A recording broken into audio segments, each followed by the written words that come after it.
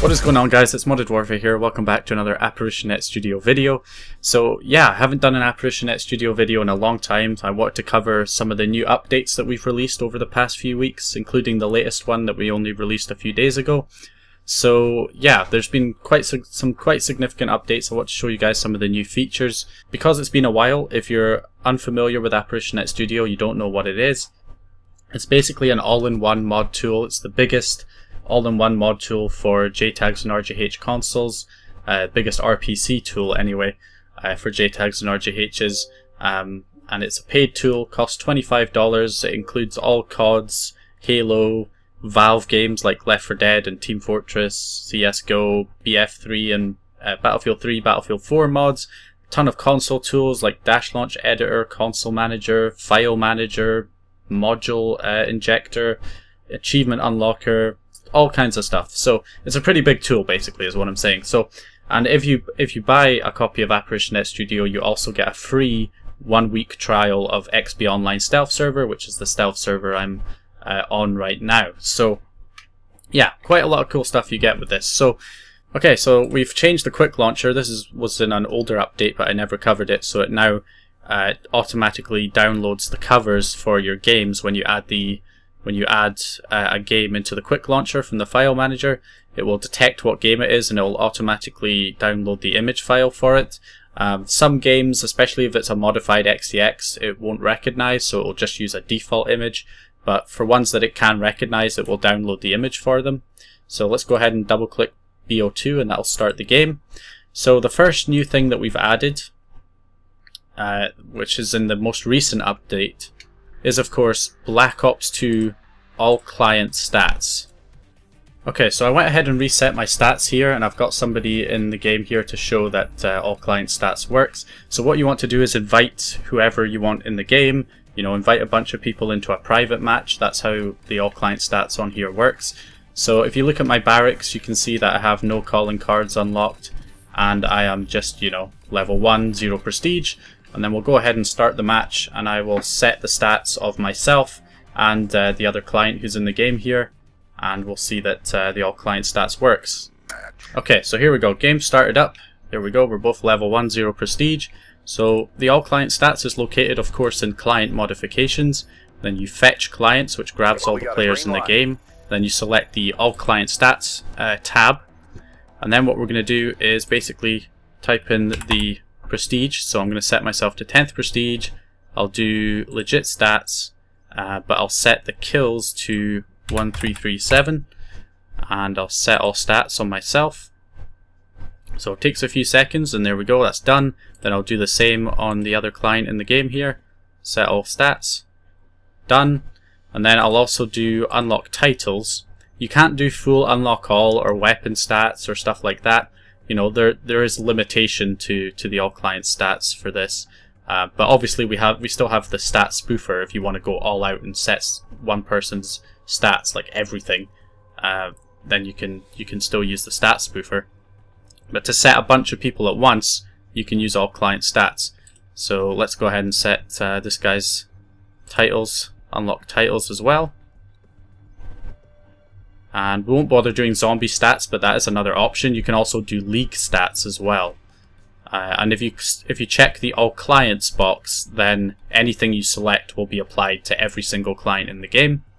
So that's it done. So all we have to do now is end the game, and when we go back to the lobby, we should now both our stats should be set to pretty much the same.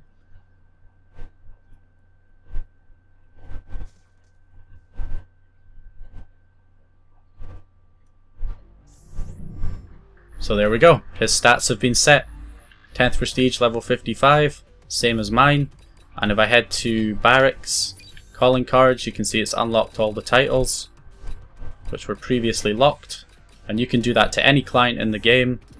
And also, if we have a look at the combat record, we'll see that, you know, there's our 1337 kills. So yeah, that's basically it. That's all client stats in Black Ops 2. So another thing we've added to Black Ops 2 is a loadout editor. This is just a temporary thing that you can do when you go into a game to get more weapons and perks. So you have to do it, you have to apply it every time you go into a game, unfortunately, otherwise it will reset. There are ways that you can kind of customize this so that it doesn't reset your class, but you're not going to be able to have 4 weapons, which is kind of like what this allows you to do.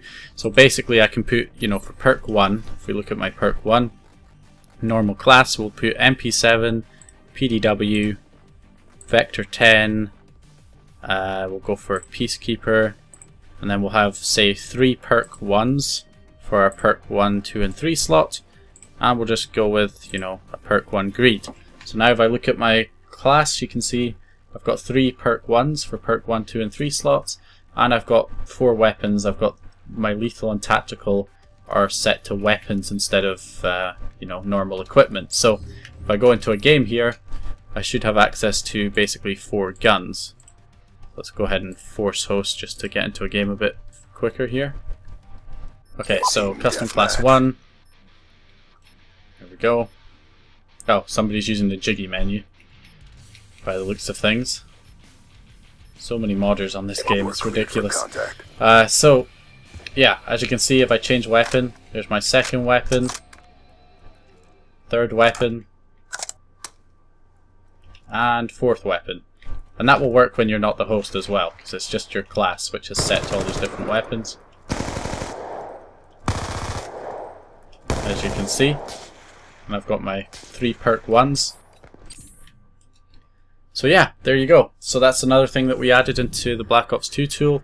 Okay, so another thing we added in one of the previous updates is the IP spoofer.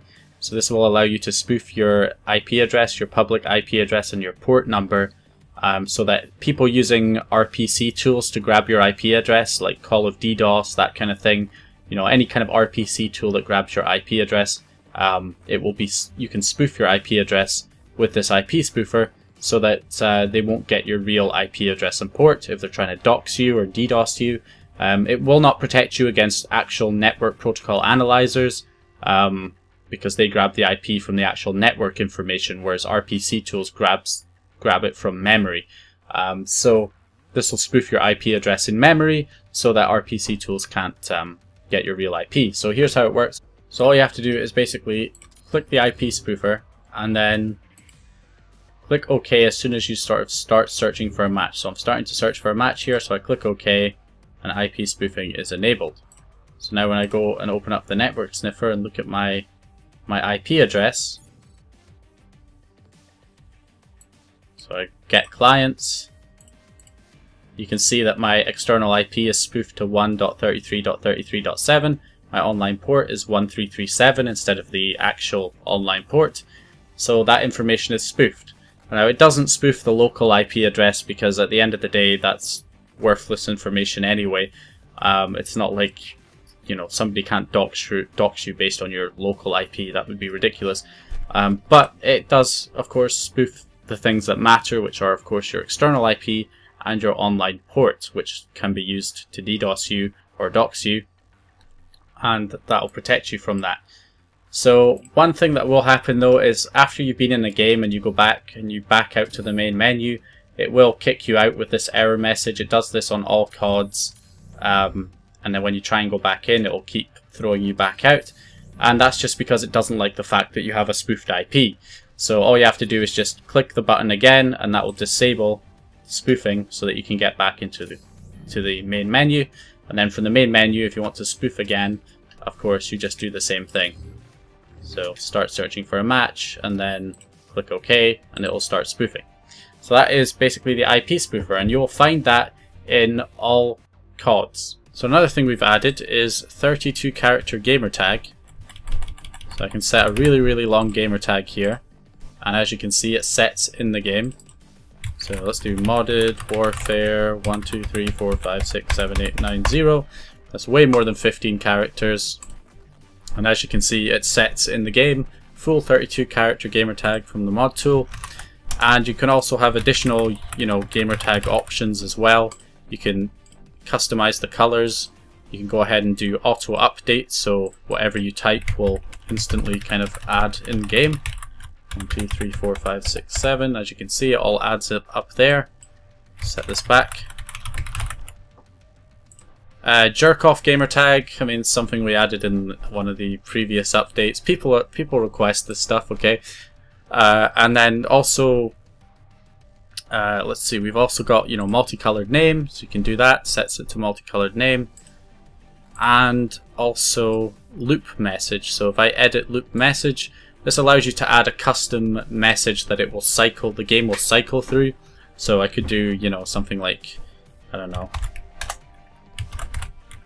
hey guys, and then we'll do welcome to my modded lobby, and then we'll do enjoy or something. There we go, something cringy like that. And we'll go ahead, and if I click test, you can see it actually running in real time. So it cycles through the message. So hey guys, welcome to my modded lobby. Oh, I didn't mean for those to be the same color. Oh well. 3 is yellow, right? Should be. Hey guys, welcome to my modded lobby. Enjoy. Yeah, there you go.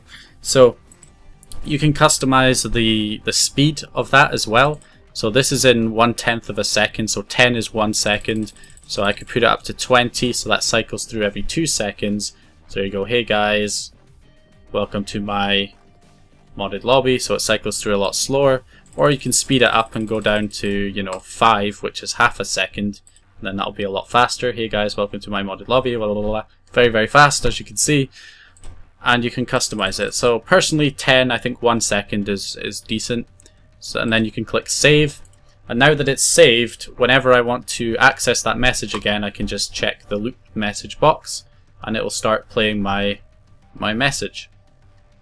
So that's pretty nice.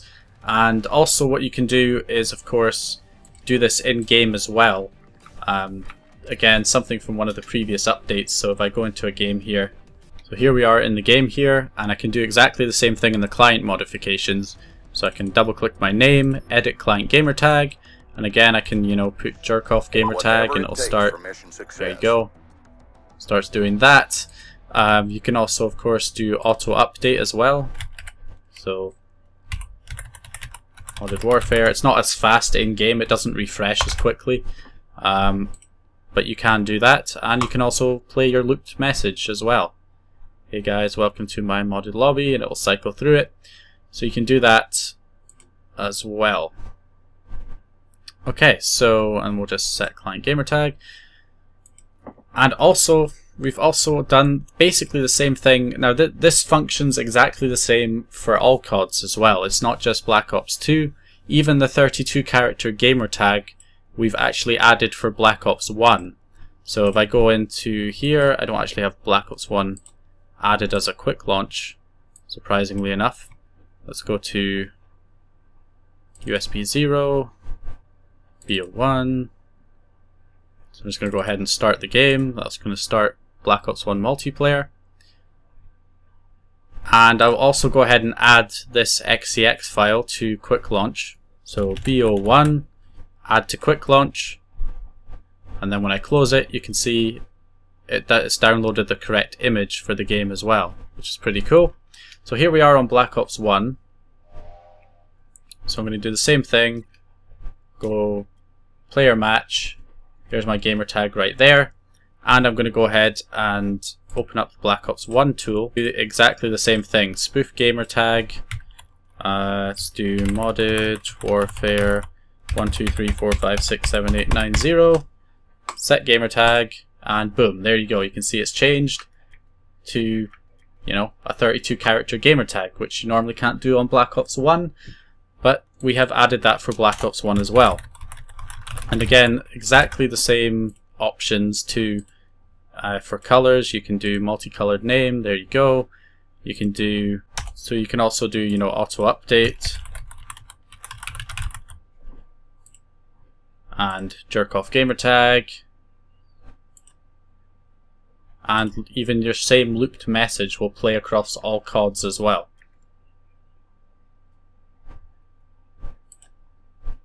So, and in game, just like in Black Ops 2, and just like in pretty much anything, including Modern Warfare 3. If we just hop on here super quick, Open up the Modern Warfare 3 tool. There's Modern Warfare 3, clients, spoof gamertag, and we'll do spoof gamertag yes. As soon as it fetches online profile, loop message, and it starts playing through my loop message on Modern Warfare 3. So it'll work across all CODs, and yeah, that's pretty much it. So that's essentially what we've added in the latest updates for ApparitionNET Studio. Give Juggernaut in MW3 is also a pretty cool thing that wasn't working in one of the older updates. We patched it, we fixed it again in an update a couple of months ago. But again, I never made a video covering any of that stuff, so this will work. I just force hosted to get into a game because I don't have gold, which it won't let you join public matches, I don't believe, unless you have gold. So anyway, I can give Juggernaut, this will work off host, and as you can see, it gives me full Juggernaut. So when you're not host, you can activate that as well. And of course, since we're just in a game right now, just to reiterate the... oh crap, we only got 18 seconds. You can go ahead and, you know, do this in-game as well for Modern Warfare 3. And we can play our loop message. Welcome to my modded lobby, enjoy. So it works across all CODs again, just to reiterate. So yeah, that's basically it. That's the latest updates for ApparitionNET Studio. You got 32 character gamertag for BO2 and BO1, plus all the other, you know, gamertag options that have been added in there for in-game plus lobby. You've also got the whole tool updated to 17526, of course. I should have said that at the start. So XOID spoofing works, stat spoofing on BO2, all that stuff is back up and running on 17526, I believe is the update. Yeah, 17526. We've also, of course, got our updated Quicklauncher, which automatically downloads the images for the games that you add. And, of course, Black Ops 2 all client stats, which is the big one. And even some additional options. Some people were asking us to add a reconnect button just in the launcher, which is quicker than accessing it through the console manager. So we've added that. We've also added some, you know, shutdown, reboot options just right in here. So if I want to dashboard, I can just click dashboard and that'll put me back to the dashboard. That's just an error message with Xbox Live / XP Online right there. So you can also get don't forget you can also get your 1 week trial of XP Online time when you buy a copy of ApparitionNET Studio. Basically all you have to do is log into the user panel once you've created your account, and you can redeem the token from within there. You just have to make sure the CPU key of your console is the same as the one that you've got in your account, and then you'll be able to generate a token and then redeem it on that console. So yeah, that's basically it. That's the latest updates to ApparitionNET Studio. Hope you guys enjoyed the video. If you did, go ahead and leave a like and subscribe. The purchase link to the software will be linked in the video description. And yeah, I'll see you guys in the next one.